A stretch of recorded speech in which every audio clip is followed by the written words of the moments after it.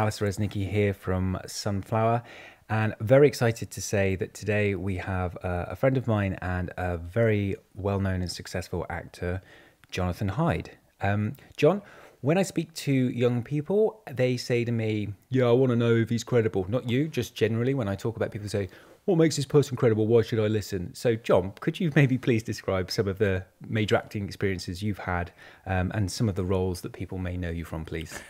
Oh, Lord. Well, we would, film-wise, I suppose it'd have to be Titanic, Jumanji, The Mummy, Richie Rich, Anaconda. Television, it might be, well, I did a series back in the 80s called Shadow of the Noose, playing a barrister called Sir Edward Marshall Hall, known as the Great Defender. Since that time, more recently, I suppose the standard roles come up in things like Endeavour and Foyle's War, and currently in America I'm doing The Strain, Guillermo del Toro apocalyptic nightmare caper, which is pretty extraordinary. We've done 3 seasons, we might go to 5. We'll wait and see.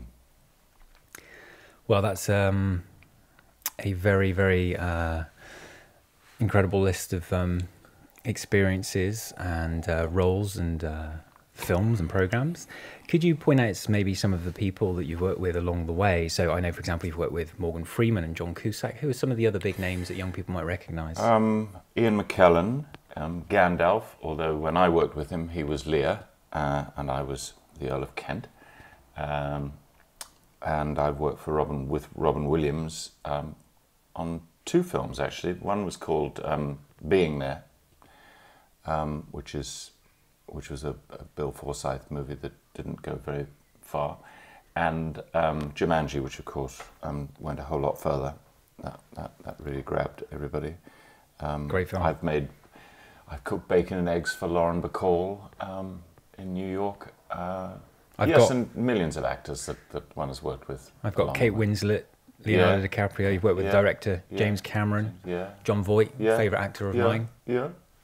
Yeah, loads. But you can trawl them all up. As one goes along, you bump into all sorts of people. Famous favourite director, James Cameron or Alice Resnicki of Sunflower? Oh, I'd say the latter. Obviously. Cameron was terrific, very volatile, very incredibly creative, very inventive. He invented a mechanism for the tilting of the vehicle, an amazing bit of hydraulics that he invented along the way, so we could tilt the vessel in the studio, as it were, and then drench it, drain it, put it to flat, and tilt it again. All of that was just part of his skill set. He can light anything, shoot anything, and direct along the way and write things. So yeah, he was a clever cookie. I think the film Titanic, obviously most people would agree, incredible film. To know that you were in that is incredible in itself. I remember when we went to see it, I mean, there were people at school. I was 16 at the time. It's nearly 20 years ago, 1997, if I remember rightly. And people were going 3-4 times. 20 of us went. I mean, at first, I was a 16-year-old boy. I went because there were 10 girls going, and I was going to sit next to Becky. Right. But I remember coming out and being absolutely blown away. What was it like to work on such a, I think it was one of the sort of biggest budget films of all time and second highest grossing film of all time. What was it like? Oh, wow. I mean, it was a caper. Filming in Mexico. I remember once we were driving, just impressions isn't what you get. Just driving down to, actually I wasn't filming that night, but we were driving down to a place south of Rosarito, which is in Mexico where they were shooting. But just to drive down the highway and see this extraordinary vessel sitting in this huge kind of tank with not 1 but 2 moons, because they were big lighting balloons that they used. 2 moons, a clear starry sky, this extraordinary lit vessel. They had 3,000 miles of cable just to light the vessel, because put a light bulb in every porthole and so we were going down to eat lobster, and we went to a lovely place till somebody saw a rat run across the kitchen floor, and then we went somewhere else. But yeah, those events, those heady events, were pretty extraordinary. Of course, if you look at Titanic, you will see that an awful lot of it is shot at night, and night shoots are the most strangely unbalancing things, because your whole body clock gets thrown completely out of kilter. You get picked up at 5 in the afternoon. You end up going to bed just as the sun is coming up, around about 7 a.m.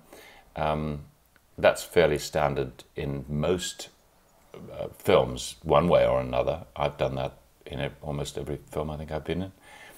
But in this instance, it was very protracted, because there was so much of the thing happens at night.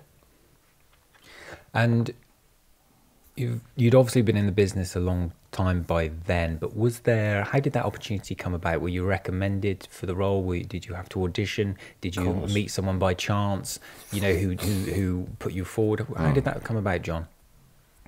Well, just for people who may have not seen the film for a while or may have not seen it, John's character was Bruce Ismay. As I understand it, Bruce Ismay owned or managed the White Star liner, which owned the Titanic.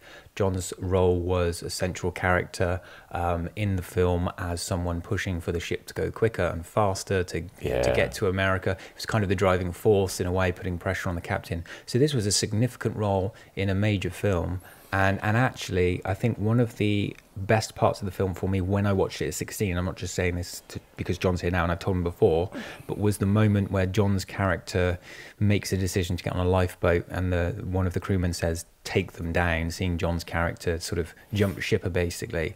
And I think for me, why it was one of the most powerful moments and a great performance, even though it's only a few seconds, is because it answers that, or it asks that moral question, what would I do in that? And John's character is the moral question, really, and I think he played it beautifully. And I'm not just saying that because he's here, but go and watch that clip. In fact, I'm going to post a link of it because there's a YouTube clip. And on the back of that, interesting that when a judge says, when you've been found guilty in a court of law, the judge says, take him down. So it's just a slight irony that when he said take them down, it has a sort of a resonance which is broader than just get the boat down into the water. And what was great, because I watched the clip again this morning, is as those words are said by the person on the ship, John's character closes his eyes with that despair of, I know I've just morally bankrupted myself, and lowers the boat that goes on, and it does something to you inside, because you would want to survive, yet you should not survive that. That shows on the highest level possible your acting skills. Undoubtedly, your skills are of the highest caliber because you are there in that pivotal role at those pivotal moments. But going outside of that, because I want all of these resources about people trying to understand the softer skills, the employability skills, the things that anyone can do today with no money to try and give themselves the biggest opportunity. We'll go into that, but specifically, how did Titanic come about for you, John? Right. Well, I was doing. This is the way sometimes momentum is important to try and jump from one project to another is very useful. If you can build any kind of momentum, then I think it works really, really well. In this instance, I was filming Anaconda.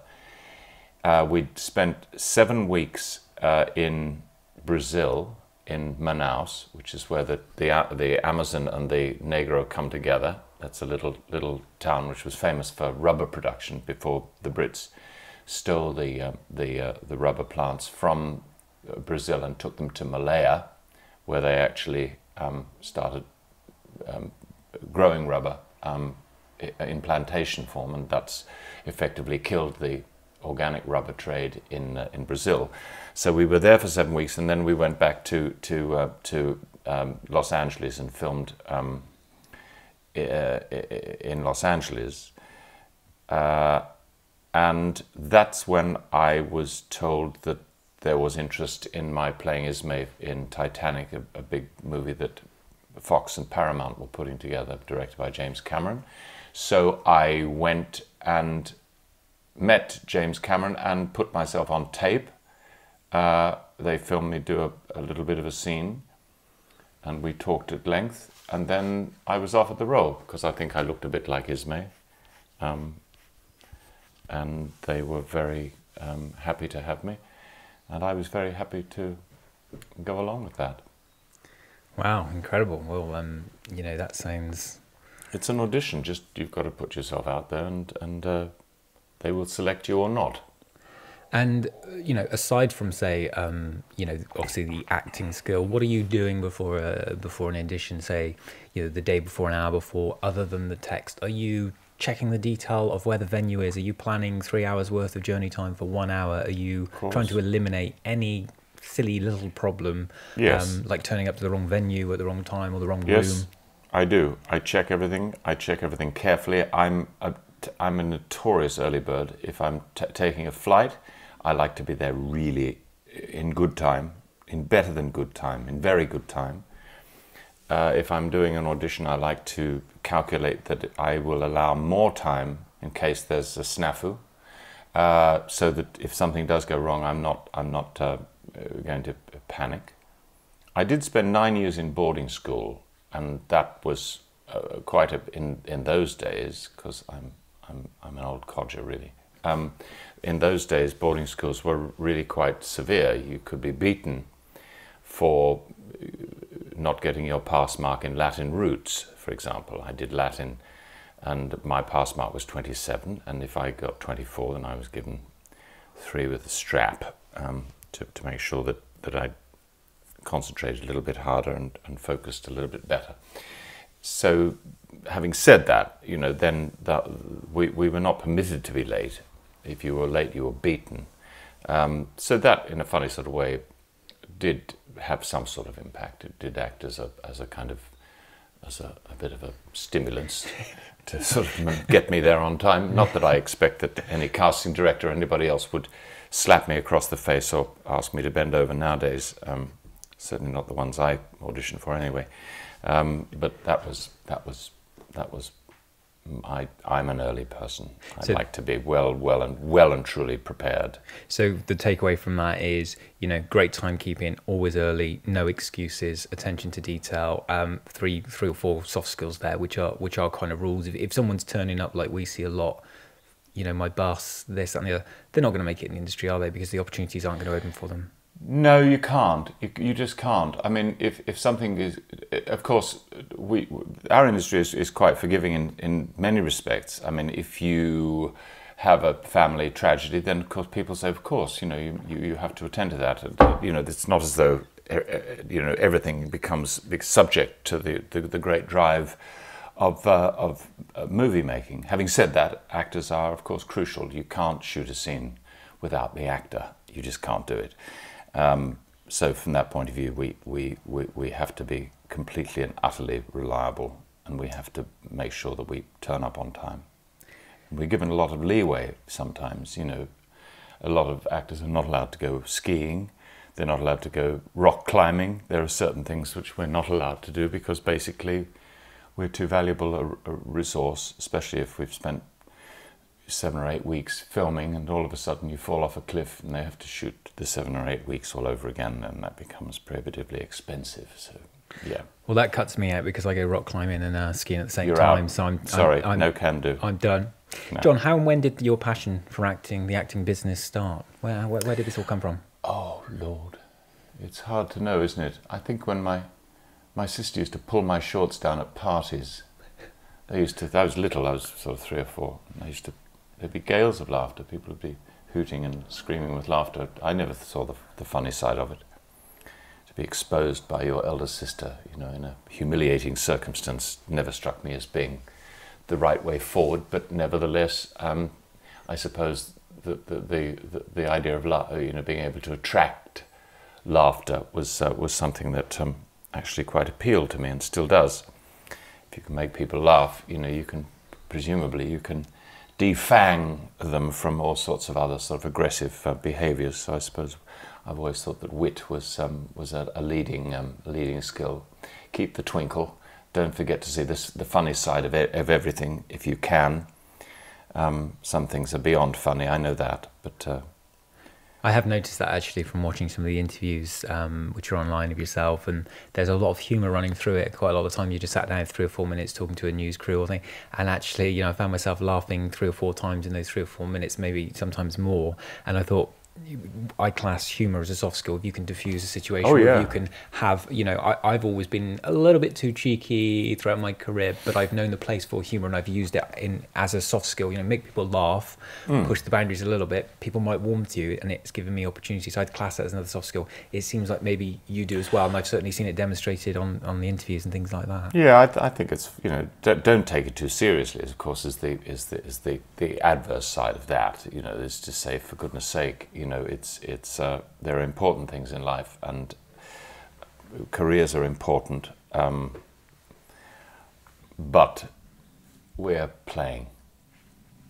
Do you mean that as humans we're playing and we get the opportunity to playing, or as actors we're playing? You know, can anyone give themselves that freedom to play, and by playing they might actually lead themselves into roles that by playing by the rules might not get them where they want to? Marlon Brando said a wonderful thing, you know, because one of his sycophantic interviewers was saying, "But you're so amazing, you're the most amazing actor in the world, and oh, Marlon, you're just incredible." And he said, "Everybody acts." And she said, "No, surely they don't." And he says, "Get out of here."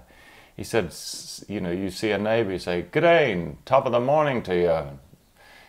And then your thought might be, 'You lousy son of a bitch.' You know, we all act to, you know, that's to do with our social vigilance, our desire not to blatantly sort of cause offence. You know, we do exert a certain amount of vigilance socially, and that requires a certain amount of acting. You don't want to see, you know, Auntie so-and-so, you're dragged along by your folks to take tea, and you think this is going to be 3 hours of total nightmare. I don't want to be there, but it's important that one learns the social skill of being able to smile. And do you know, by the by, that if you can hear if somebody's smiling or not on the phone? Yes, well, I was and if reading they're about... not smiling, you can hear it. And that's interesting. That's a soft skill, surely, that if somebody is tasked with answering phone calls, that they should sound as pleasant and as amenable as possible. I can tell when somebody's going to dig their heels in and not help. I can hear a door slamming mentally. Absolutely. The link I'm trying to demonstrate to, say, people 13 to 24 who are starting out and maybe trying to build their careers is, you know, it's not about your YouTube channel, it's not about how good you think you are, it's about the opportunities you end up getting. And the link there is my career, my colleagues' careers are full of opportunities open up off the back of displaying a soft skill. More so than sometimes the specialist knowledge. Have you had opportunities opened up because you're humorous, personable, early, on time, smiling, happy? I know you need the acting ability, but has that over the course, do you think, do you feel like those sorts of things have gone, actually, I probably wouldn't have been introduced to Joe Bloggs if I hadn't been that type of person? Well, interestingly, there's a director who shall remain nameless doing a film, one of the 5 blockbusters that I mentioned, who cast people specifically on their amenability, their relaxed demeanor, their ability to have a laugh along the way, because his previous movie had an actress, I'll say that, an actor, female actor, who was extremely demanding and very, very fussy and an absolute pain in the arse, and it was a nightmare. And he cast specifically on what you'd call soft skills, specifically. So from that point of view, the answer is yes. So if you hear stories about people not turning up on time to their shift, whether it's in a coffee shop or whether it's on a movie set or making excuses because of the bus or not spell checking emails, do you think they're missing the value of soft skills? Of course. I mean, I know that there's that in a television project I did, there was a specific actor who was always half an hour late, and she didn't last as long as she might have because it was just it was too wearing on the schedule. So they had to let her go. It's incredible, isn't it? Yeah, the downsides or the negative effects. I talk about this much more in my ebook, Small Steps, Big Leaps. But frequently, it's the small soft skills which open up the biggest opportunities. So go and have a look at that. It's on one of the pages on the site. I was going to talk about the humour in your interviews, but we've mentioned that. Building your network, how important is it being? I think, networking or building a network is another soft skill, staying in touch. Is that important to you? Has that been important? Not at all. Afraid I don't do it. Really? I don't do Facebook, Twitter. I mean the kind of the real world relationships in terms of, being friends with Serene McKellen, are you therefore in certain circles where you might be introduced or meet other absolutely. actors? Is that important From that to you? point of view, I always think essentially to let the work do the talking. That's my first thing, that in terms of any kind of career advance, is just do the job really well. Less to do with who you get to meet at a cocktail party or what have you. And I've rarely gotten any work on the back of having been at the right party at the right moment. I don't think that's ever happened to me. I know it does happen, but alas, I'm not one of the beneficiaries of that specific mode. That I tend to stay back a bit. Of course, if one is creative, in other words, rather than interpretive, an actor interprets a role, and certainly if you're doing film and television, then there is a certain creative capability. You can make suggestions, change lines, perhaps even change plot to some degree. At least the currency of the plot can change. But essentially, we are interpretive. We just interpret. To create means you start with an idea and you build it. And in that circumstance, then you have to talk to a lot more people, because you've got to convince that many more people that this is a good idea. You have to sell the idea rather than sell a skill. And do you look people in the eye when you meet them? A lot of actors aren't necessarily confident. So, okay, let me reframe my point. People struggle with confidence. I struggle with confidence sometimes. You have to take your moment, take your opportunity. I'm a big advocate of people going for the moment. Recently, I ended up in a lift with Sir Richard Branson at an education conference and had my mic, did an interview, and up on the screen on the video it says, take your chance, take your moment. Those situations are, they're not commonplace. They're slightly scary when they come around. I've had probably about 10 of those where, had I not taken my moment, I wouldn't have become the editor at ITN. I wouldn't have become the TV director. I wouldn't have got that chance. Could you give us some tips on confidence, or like presence, or faking confidence? Well, being an actor is a strange thing, because often, of course, you have to inhabit. I was going to say display. You don't display anything, but you have to inhabit sometimes, neurosis, total lack of confidence, depending on who you are and what your character is and the situation you're in. Even if you're outwardly confident, there might be you might be called upon to be breaking up inside. This is often the most interesting form of acting, is when you see people struggling not to cry, struggling not to commit themselves to some act of one kind or another. The resistances are sometimes very interesting, but you're talking generally about just being able to look someone in the eye and be generally sort of open. I'm not a madly open person, but I do value candor, and if people do show goodwill, the word I would use, it comes back in spades. It really is worth remembering that if you throw your worries aside and just face the world, have some faith, in that somebody isn't going to attack you with a machete, walking down the street, no matter how rich your imagination is, and give everyone the time of day. in the old days when I was a kid, you know, for example, we had a set of rules of behavior that you just did. They're just rules of courtesy. If an adult came into the room, you stood up. If somebody was introduced, you shook their hand. You certainly engaged, you certainly looked at them. I walked into rooms, you know, where people haven't even lifted their head from the newspaper they're reading, in houses, you know, where the teenagers are sitting around. People notice that. We're much more instinctively, acutely aware of our surrounding than people would think. And so I think that those tiny gestures can resonate a lot more than one would imagine.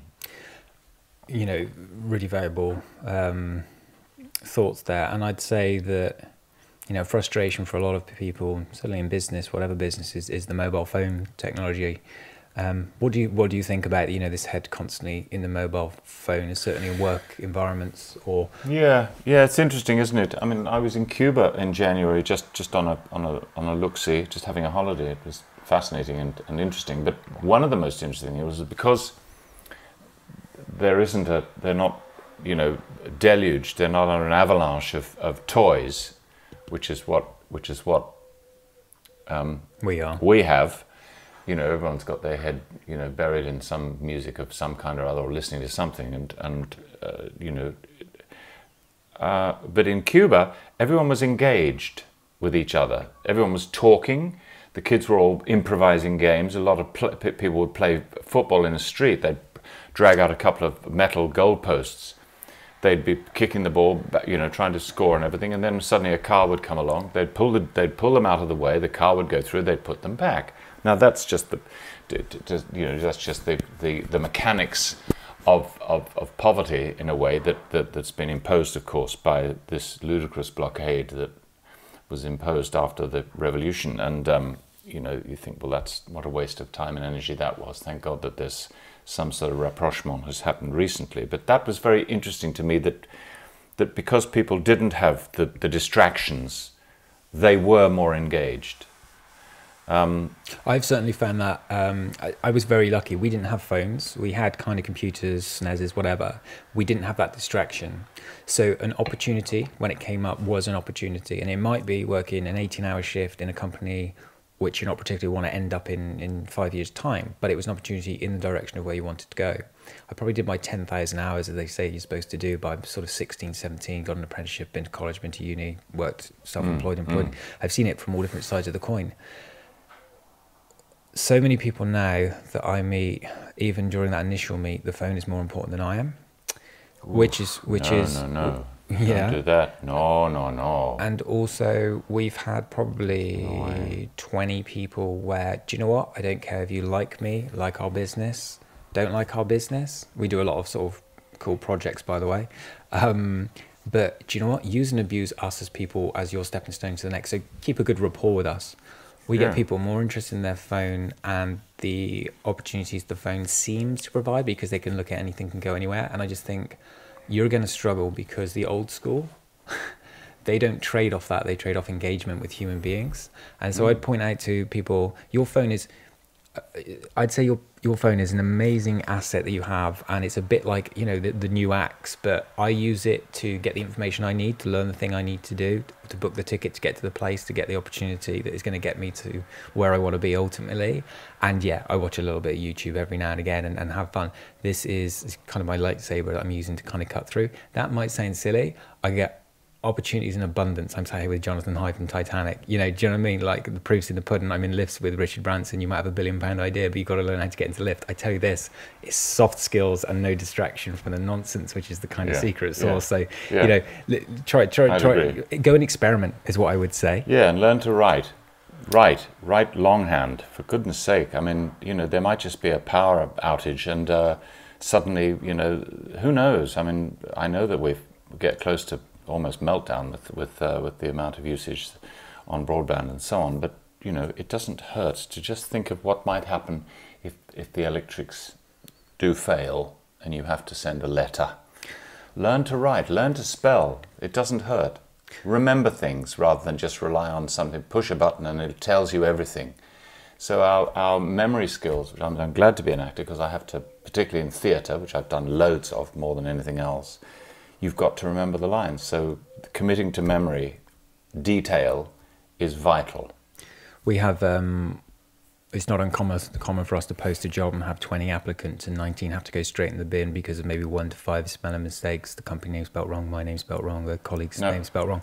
The problem is it's such cutthroat that it can be 1 spelling mistake on the first line, and that's enough. That's the judgment made. This person hasn't got the due diligence to check this enough. Therefore, you know, when I'm working with the NHS and they're asking me to say do X, Y, and Z where it involves language, we've just made films which is about saving babies' lives. If you can't get a CV typed up and spelt checked, then you can't come and work on one of our scripts where the wrong word could be the difference between potentially life and death. I know it's an extreme example. These are the realities in the industry. You know, in John's case, you might turn up, you know, you might not read a note properly, turn up to the wrong location. That could be £10,000 worth of filming costs because you're 2 miles away. You know, attention to detail, spell checking. We have reading and writing. There is a real big problem. It's go and look at the statistics, type it into Google. There's all sorts of reports. You will be at a major advantage if you value this highly. That doesn't mean you have to be brilliant at reading and writing, like as in, like, I spell loads of words wrong, but I'll be the person who checks each email 3 times before it gets sent. It's about the process and the mechanisms you put in place. Once again, if you go over to sunflowereducation.co.uk, there's a Grammarly tool. There's some stuff on there about reading and writing. You've got videos on there from Bill Gates, Warren Buffett. They're the most financially successful people in the world. They talk about the love of reading and the importance of it. There's my rant about reading and writing. John, I'll put some words out there. Sophistication, talent, charm, wit, enthusiasm, good looks. These are all words I'd use to describe me. What words would you use to describe you? And then I'm going to say some words like credibility. Maybe you could say a couple of words. So maybe we'll start with that one. Credibility, what does that mean to you? Well, in terms of what I do, am I being believed? Is what I'm doing believable rather than credible? I mean, it's more of it's not a term I use an awful lot because it's kind of loaded. But certainly what I have to do is convince on a number of levels. As I said, sometimes what an actor says as a character is not necessarily what they're thinking. They're actually playing 2 things at once. There may be outward confidence masking inner dismay, or the other way around. You can have somebody appearing to be very downcast, very broken, very dismayed. Actually, what they're doing is stringing somebody along. They're actually using they're deploying a particular psychological weapon. In other words, I'm so vulnerable. Please don't hit me. Please don't hit me. But basically, they're using passive aggression. So there are all sorts of doubles, is what I call them, which is slightly more snared up and slightly more complex than just credibility. And would it fall into 2 camps potentially with, you know, you're a credible actor, you're always going to be a credible actor, you trade off that, you get new roles. Incredible, I think incredible actor is better than credible. Always go for incredible. My bad. And you have to be credible as a professional. People have to trust you are. Absolutely. You just say as you do as you say. You know, that's just, you know, all the things you mentioned. You know, and otherwise we'll replicate. But essentially, you know, learn the lines, turn up on time. When you finish, get off. That's basically it. Bog off. Business, you know, you're an actor, but actually you're your own business in many ways, aren't you? And you're in a business. Yeah. How much of your thought is split between, you know, Jonathan Hyde the actor, Jonathan Hyde the businessman? Well, I mean, business is a weird thing. I mean, if I were a genuinely a creative writer, which I have written a script, it sits in a drawer. But if I were somebody who followed through and both wrote it, then tried to sell it, then oversaw the making of it, then my offstage skills would be very much more tested. because I'm essentially quite lazy in some respects. But that's only to do with the downtime, the amount of opportunities that I have, the amount of passion I choose to put into the business when I'm not actually doing the work that I've been hired to do. So there's a certain amount of wiggle room there and stretch depending on circumstance, really. You've been swimming this morning. I know that's something you do quite regularly. Yeah. You've just come over, having to, you've just come around after a swim. Health. How important is your health? Oh, I think it's important for the mind. It's good for the mind. They say that, you know, that if you do a lot of exercise, it's terribly good for the brain, and of course, it's terribly good for one's morale. I mean, endorphins, those lovely little, it's even a nice word, isn't it? They remind me of porpoises and dolphins and things. Endorphin sounds like dolphin. They gamble about in the water and they make you feel so much better for having sort of gotten rid of a few of the gremlins. I think that's the other thing it helps you do. I'd absolutely recommend it. Obviously, you use your body as an actor, but has health and fitness been sort of a backdrop to, if I said the last 40 years as a professional actor, a professional person in the all industry? my career, it's been important. I mean, I did a couple of years playing Captain Hook in a traveling circus, Peter Pan. We were in a large tent that held 1,300 people, so it required quite a lot of physical, in fact, a huge amount of physical exertion. We played it in Kensington Gardens in London, we played it at the O2, we played it just opposite the Ferry Building in San Francisco, we played it in Costa Mesa, just south of Los Angeles, and then it went on and did all sorts of things, but I'd had enough by then. And that required one to be extremely fit, not just quite fit, but very fit. So yeah, I think fitness is a part of it. I mean, I don't do the muscle stuff because the swimming is perfectly sufficient. I know people, you look at a contemporary film body, it's buffed to near perfection. You look at them, and the film actors in the 70s, they were far less sort of, you know, six-packed and bulging, you know. But that's just fashion.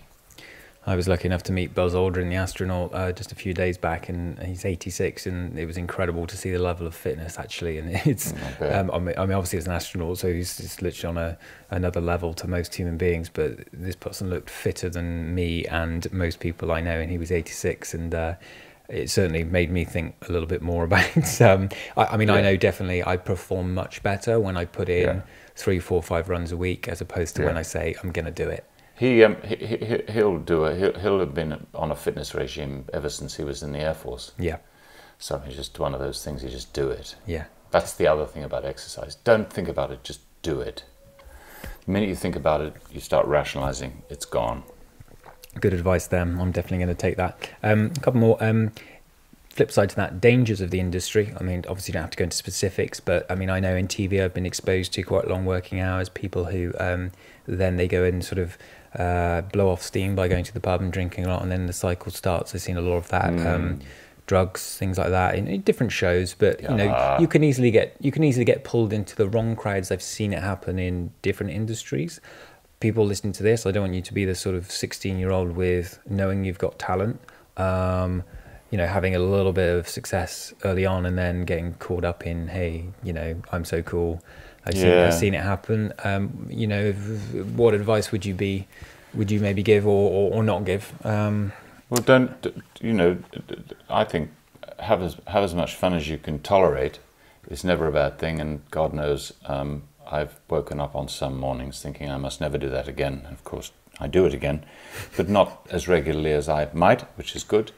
I would say whatever it is you enjoy, whether it's you know, drinking half a quart of vodka or toking on a few joints or whatever, just make sure there are days when you can do well without. Just say, today's a tidy day. I don't believe in detoxing, by the way. The livers and the kidneys, they're helping to do that anyway, and it keeps them on their toes to give them a good run for their money. So I'm not a great believer in detoxing. I don't think you can detox. I think you can lessen the amount of poison you push through the system, but that's different. You mentioned before about your personal use or lack of personal use of social media. Obviously, social media is used to promote the films and projects you're in. A lot of people who do your job, they will be tweeting, they will be Facebooking. I don't do a huge amount. I do some for work and things like that, a little bit of personal. My focus, which I think is another soft skill, focusing on the task, trying to achieve objectives. Is that why you don't do all that stuff? Because you actually just want to focus on creation and opportunity? That's my lazy part, I'm afraid. My lazy self is I just can't be bothered telling the world what I had for lunch. And I'm really not that interested in trying to push my political or social or any other sort of ideas too much in a broad forum.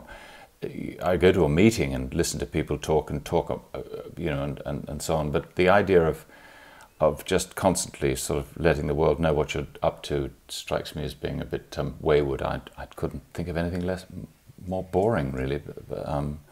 And why would anybody be interested in what I had for lunch, frankly? Go and have your own lunch, for goodness sake. Lifestyle. I know at the moment you're split between, or the last couple of years, you've been split between England, and you're still a working actor, still getting new projects. Lifestyle. You're part in Canada for periods of the year, and you're part in Britain. Yeah. What's that been like? Good. I think travel broadens the mind, as they say. Another cliche, but then every cliche has a silver lining. The beauty of working in Toronto is that it's a wonderfully affable city. People are very relaxed. They look you in the eye, and they engage you in conversation, sometimes too much. But they're extremely pleasant. And to go through a Toronto winter is character building. It can be fun, but then they know how to heat, and they certainly know how to wrap up. So you just follow the basic principles of icy cold winters, and you're absolutely dandy, and it's thrilling. And then last year I did a film in London. It was a little film, it was a little project, but it is going to the Edinburgh Film Festival this year, which I should be in a few weeks. I should be very interested to see what that's like, because I think they're delivering me some verdict on it soon. And I did a film in Lithuania about the war crimes trials in Tokyo, which was fascinating for Netflix. I shall be certainly interested to see what that's like. That was 6.5 weeks in Lithuania, which was really interesting. Very gentle country, very relaxed again, you think. And of course, it's always interesting to be able to compare and contrast the places you've been with the place you've elected to live, which is, in this case is the UK.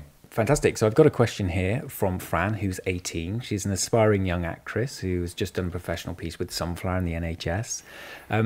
It's a funny story, really, because it's soft skills related. I was given a masterclass about 1.5 years ago to a group of young people interested in working in the arts, media, TV and film. And Fran turned up late, and she loudly announced mid-production meeting that I was hosting that she was here, and so that everything could get started, to which I sternly replied, who are you? And she said, I'm Fran, I'm the actress. And she said, who are you? And I said, I'm the ex-ITN TV director who's currently running this meeting. And I gave her a stern little stare. And you could see this moment of this sort of 16-and-a-half-year-old who had a semi-big ego. She'll listen to this, she won't mind me saying, had that penny drop moment of going, here's an opportunity. What can I do? And so rather than carrying on the playfulness and the immaturity that she kind of displayed, she came over, she shook my hand, she said, hello, I'm Fran, I'm trying to be an actress, it's great to meet you, which was brilliant. And then nice. Good recovery. Great recovery, soft skills, looking someone in the eyes, shaking hands. That made an impression on me. She was also great in the program we as a group made a couple of weeks later, and she made a lasting impression. So 1.5 years later, when the NHS said, look, we want to do a creative project, we want to have a scene in a hospital where someone collapses, do you know someone who could play the lead role? I knew I could trust Fran on performance with a little bit of coaching, but more importantly, I knew that I could trust her on a soft skills, employability skills level to represent my company in front of the NHS. So of course she got the gig, she got paid. We've just come to the end of that project. The NHS is very happy, and now at 18, she has this big professional piece. That's the power of soft skills. Her question for you, John, is for young and upcoming actors, what is the best piece of advice you can give other than just getting more acting experience? Oh. I suppose, it sounds so feeble to say keep going, but I think that it's not unusual for potential, enthusiasm to begin to just wane, because if it doesn't, go and see as much as you can. See theatre. If you're interested in acting, go and see theatre. Wherever your local good theatres are, go to them. Wherever you and whenever you can travel to big theatres that are doing great work, then go to them.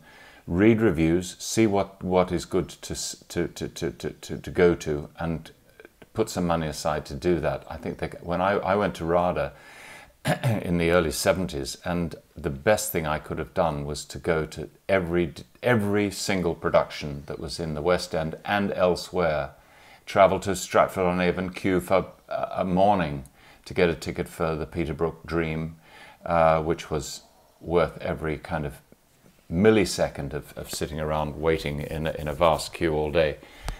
That not only reinforces your commitment, but it also reinforces your imagination. It gives you, it's so much fuel to your soul to be able to see what sort of work is being done. And I would really stress theatre as well as film, because film is not really the actor's medium in the way that a stage is. Film is really the director's, editor's, cinematographer's medium. They're the ones who really control the performance, but when you're on a stage, basically, it's you. Great advice there. I think, hustle is something which was useful for me. My parents divorced when I was 14, and I think in a way it was good for me. Those sorts of things knock you off balance, and that sometimes can be in a good way. What I basically mean is I didn't have any connections into the industry. I didn't have necessarily any money or any support hugely at that young age whilst I was trying to figure it out.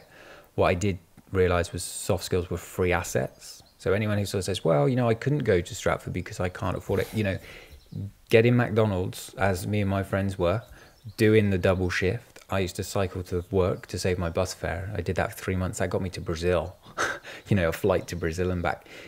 You can't make excuses around, well, I can't do that. Every time you're not hustling and getting to the opportunity and stand at the back of the stage door to meet the actor or meet the stage director or go out with your business cards that you've printed off yourself, if you wait for permission in this industry, you don't make it in this industry. Yeah, well, I went, when I got through RADA by doing, working the crash trolley at the Royal Free Hospital in Hampstead, which I did for 3 summers running.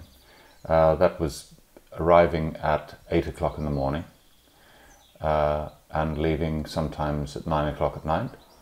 Working in the hospital? Working in the hospital, wheeling people down this weird corridors, which in those days it was a converted Victorian fever clinic, the old Royal Free Hospital. It had huge flagstones. It was on an angle. It was on a tilt. So you had to push them up or down this half-mile long corridor, and there were no lifts. So we had to carry the patients up and down in their wheelchairs or on stretchers, depending on whether they'd had a heart attack or not. I peel potatoes at RADA to get a free lunch. Yeah, that sort of thing. This isn't a story of, wealthy parents, here's everything paid for, do what you want. This is actually, I want this, I'm going to earn this, and if this means peeling potatoes and pushing people in hospitals, I'm going to grind. It had to do it. That was the only way really to make ends meet, because I'm Australian by birth, then I wasn't eligible for any of the wonderful grants that used to apply to anybody really, in whatever tertiary education they were after, whether it was going to a drama school or going to a university. Of course, in the golden period, the state paid for one's education, tertiary education, which was absolutely remarkable and very enlightened. And I'm afraid to say that we've rather gone backwards on all that, but we have to make adjustments according to circumstance. So, I mean, we've spoken about this privately before, but you know, we're talking about non-instant gratification, really, aren't we? There is a little bit of that, especially with phone technology, sort of showing you opportunities. I witnessed that from an employer's level. People wanting everything now. You're talking about longevity and kind of being prepared to grind over the long time. You know, I guess has that been one of the reasons that you've had longevity, that you've been prepared to put the work in different areas to make your dream kind of happen, or dreams? Yeah, I've never had a plan. Okay. I've never had a model to think, I'm going to do this, then I'm going to do that, and then I'll do that, and then I want to do that.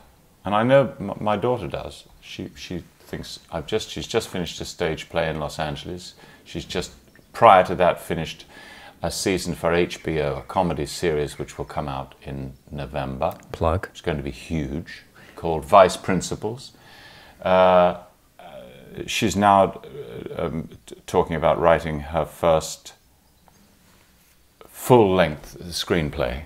She's done 2 movies. She's made 2 films, short movies, 15 minutes each. The second one, which was done off Kickstarter, where she got $25,000 through a campaign. Good for her. She's written a TV series, which is now with her manager and a whole lot of other people. The guy who directed Bridesmaids is very interested. So this is foresight and inspiration and basic sort of drive. You know, I never had that degree of I could never collect all my faculties together to do that. Did you have any form of silent vision? When I was 13, 14, I would say to myself, everyone wants to work in film, of course. Who doesn't want to be a film director, especially when you're 13 and you're starting to be an open. I said, maybe if I get into TV by the time I'm 25, 26 and I try to direct for TV, then one day that might give me a level playing field. Having that one anchor point always gave me a sort of reference to go. So all of a sudden when someone was like, hey, do you want to come and do this over here? I'd think, is that ultimately, or could it get me to the TV directing role? I actually became a TV director at 23, which was, you know, great, right on par. For me, I needed that one silent little vision. Would you say that for people listening to this, it's okay to kind of say, do you know what, I am going to dream quite big, but because by dreaming big, I give myself some sort of reference to keep pointing towards? I think that's a good idea. It's interesting to know that you have I suppose, a small handful of potential sort of directions. You know, you've got a little route map. You could take the route 1, route 2, route 3, possibly route 4, whatever. In my case, I came to the United Kingdom in 1969. Thinking I might do design, stage design, or I might do acting. Something to do with theatre. Theatre, this wasn't film. And I fell into auditioning for various drama schools, which is no longer necessarily advisable. My daughter didn't go to a drama school, she just went because, you know, a lot of people now say if you've got the talent, the fire in your belly, then by all means, why waste 3 years, you know, learning how to fence, learning how to knit, as it were, learning how to project your voice, all the old skills which are now less and less required, which is, in my view, a bit of a shame, because quite a lot of people I can't understand. They can't articulate as well as they might. If they had learned how to speak, then it would be easier. So if you're, because this is a big concern, it's one of the reasons I got very interested in this, because I couldn't believe it was possible to see 59, 60, 65 people applying for jobs with a small company like us who couldn't read and write and turn up on time, yet had quite a lot of confidence about the fact that they were going to be a big director and all these sorts of things, is why this all started. That led me to look at, well, what's going on with creative university courses, and you know, there's more on the website about some of the things we're looking at and sharing. My biggest concern has been, you know, that these degrees can cost up to £45,000. What do you think about? You just mentioned there about people going to university. If, say, Fran is here now and she says, well, I'm going to try and go and do this, and it's 3 years, and it's, you know, I'm going to have 45 grand, but I believe I can be a great actor. Would you say get out there and try and hustle for a couple of years first, see if you can make it happen with soft skills practice, build relationships, and perfecting your technique? What would be, where would you sit on that without getting too political? 45,000, it seems just such a fortune to have to borrow in order to learn. Strikes me as being very retrogressive, very retrograde as an idea. I'm appalled at the thought that that people have to borrow in order to gain an insight. My preference would really be to say, if you've got 45,000 quid, I mean, borrow 5 and use it to see if you can't go to theatre.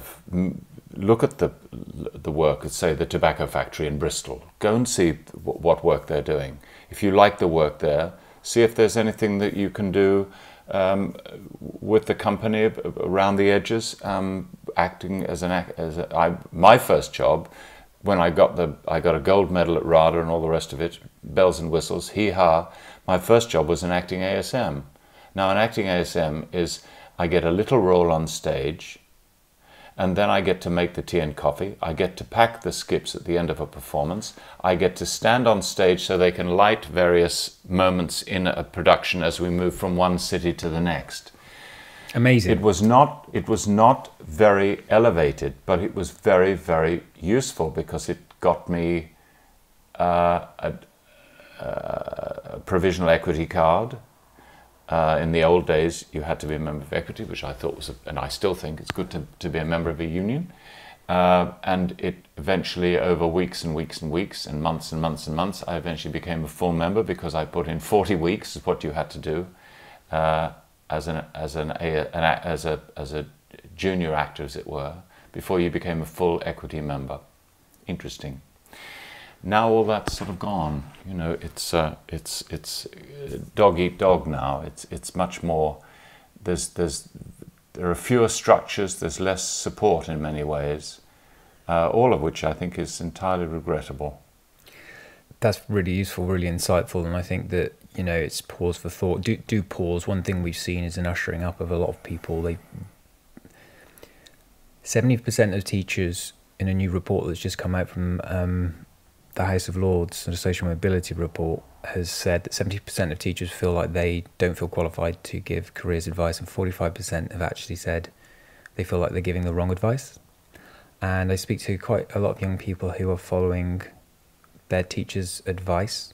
And I think when I put those two together, I would say just pause and try to seek out resources like this, to seek out other people who've been through the profession before you commit to your UCAS form. And you're getting your potential getting swept up in the feeling of this is going to be fun.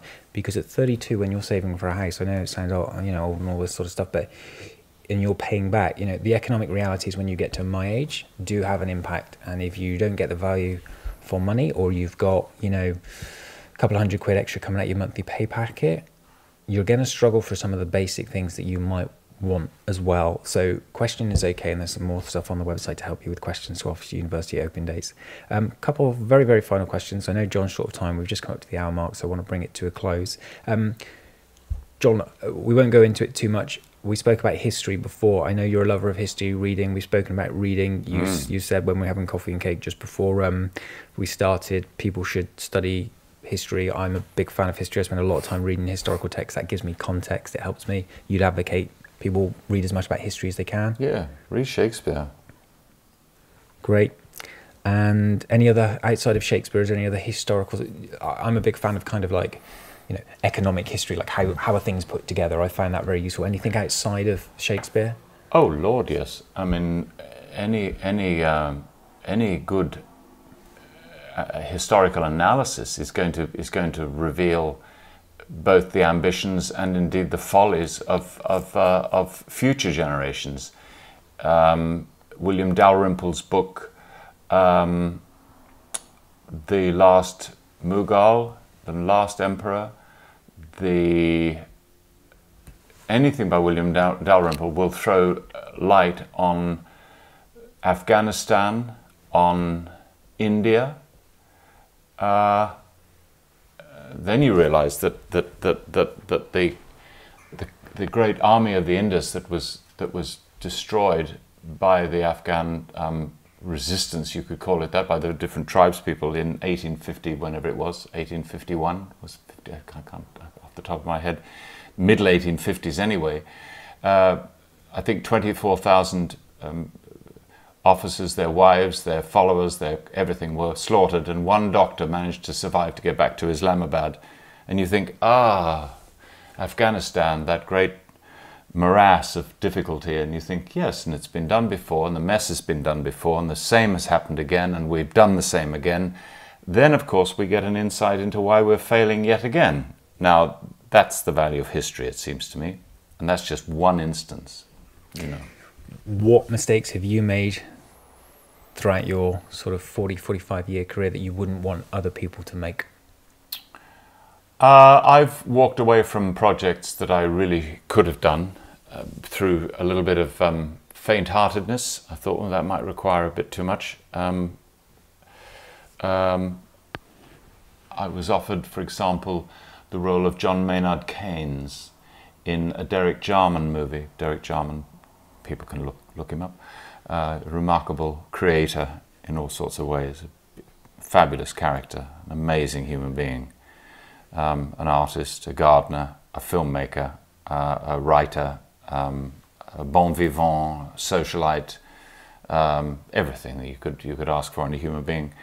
And I did one film with him, which was Caravaggio, about the 17th century painter, and that was remarkable. And I was offered this role in a film about Wittgenstein, and for some reason, I can't remember why I didn't do it.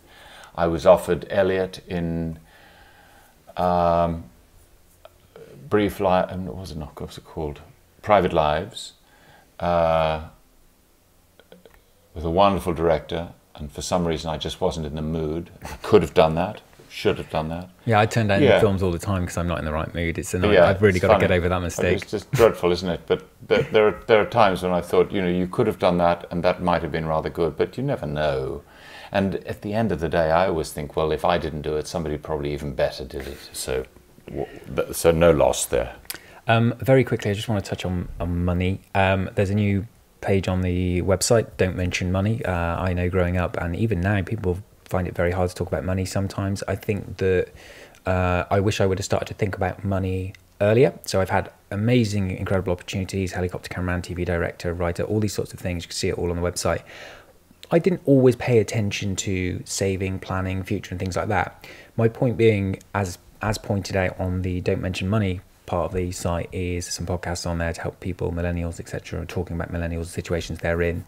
But even simple things, I say, if you're 16 or around 16 now, take the idea that by 27 you might set up a company. It might be your own acting company, it might be you setting yourself up as a limited company whilst you try and be an actor or someone working in that profession. If you take this concept that maybe each day you maybe spend £5 on different things, maybe some coffee, some cigarettes, whatever. If you said to yourself, right, when I'm going to reduce that and I'm going to save £2.50 and I'm going to auto save that, I'm going to set up an account each day, I know there's £2.50 each week, or I'm going to tally it up after 30 days.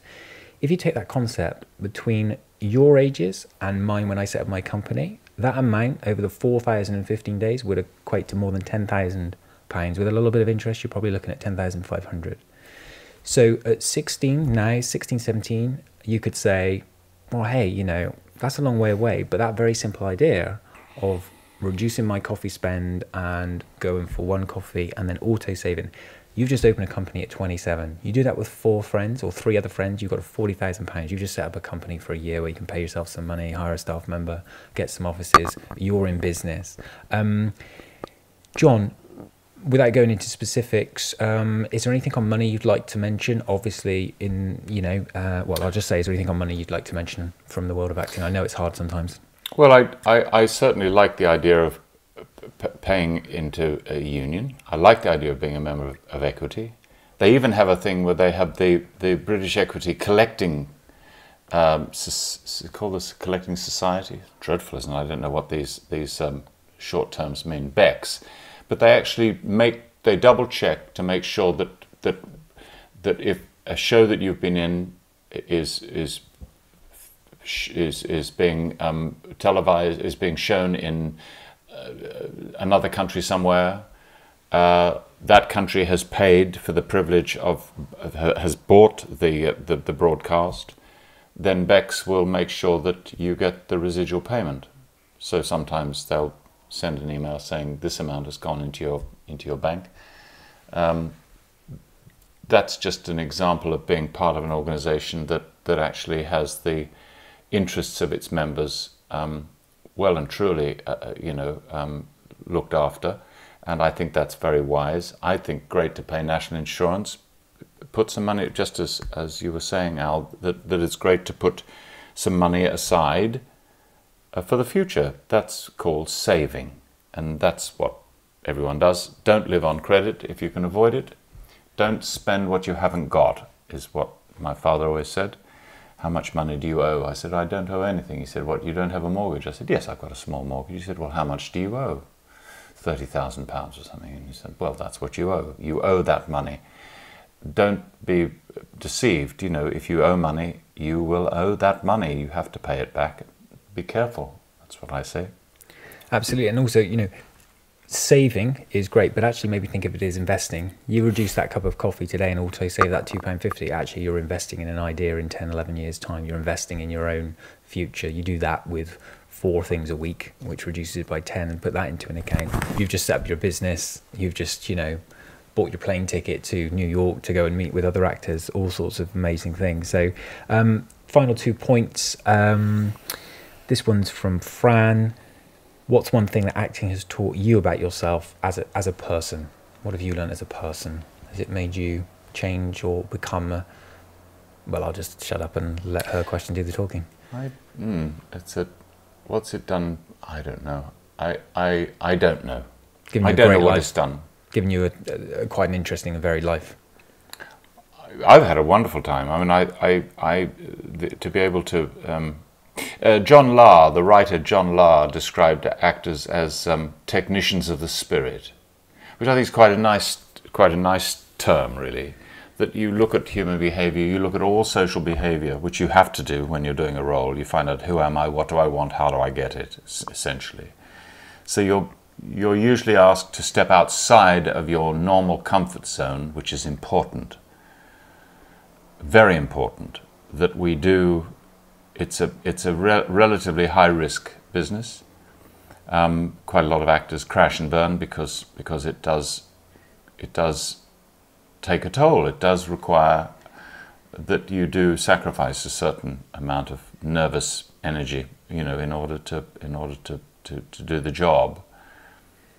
But that requires, you know, a reasonably strong philosophical sense and a fairly strong sense of how absurd life is, essentially. So don't take the job too seriously, but of course commit completely to it. And of course everything we've discussed today about your acting, your experiences and the soft skills, the things that anyone can use today to start opening up opportunities. Of course, acting is just one part of the industry where there's hundreds, if not thousands, of roles, and people can use what we've talked about for any of those roles, not just necessarily if they're interested in acting now. They can actually be a stagehand or a lighting technician or an editor. Yeah, whatever it is that gets you into a workplace that's of interest, to make your way through the. I mean, I don't know of anybody really who's just walked straight in and become, you know, a star. I mean, it does happen. Somebody's plucked out of a drama school, and Kenneth Branagh was one. Ken Branagh. They saw him do an amazing performance. Then he was offered Henry V, I think, at Stratford almost immediately. And there's been a number of those. And that's just high octane good luck. I call that. He's one of my favourite actors. I was watching Shackleton the other day. I absolutely love him. I came across him quite late, only in the last, say, 6-7 years ago. Very quick point. You make your own opportunities happen. I've got into drama school even though I never wanted to act. I just taught myself the different roles, and drama was one I'd not put myself under the pressure of. But when I was 22, I said, do you know what? I want to work on a film set. Everyone said, you can't work on a film set. How are you going to do that? I was still at university. I said, I don't know. I went online. I found a website. I think it's called starnow.com. You could register as an extra. I registered my details. I put a silly photo. I put a photo on there, professional looking photo, I guess. 2 days later, I got a phone call from a casting agent saying we were shooting a World War I film. It's The Magic Flute, is an opera. We're setting it in World War I.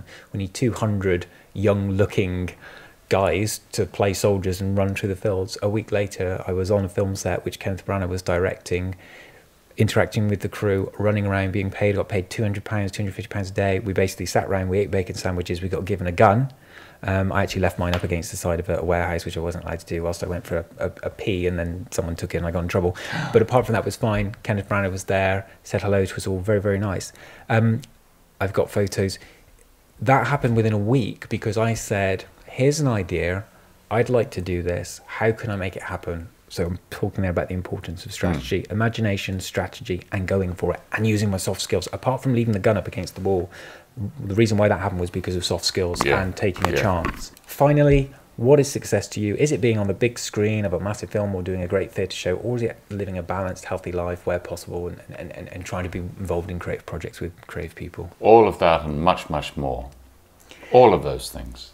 Well, this is brilliant. This has been great. I've got one more point. This is Jack, who I mentor. He's 17. He says, you starred in a film called Anaconda with Jennifer Lopez. Yes. Which she was also in. Do you have her phone number, and can he get it? That's from Jack. Actually, that question might have come from me. On that note, we'll call it a day. John, is there anything else you'd like to say? No, that's grand. Thank you very much for your time. My pleasure. It's been awesome. Thank you.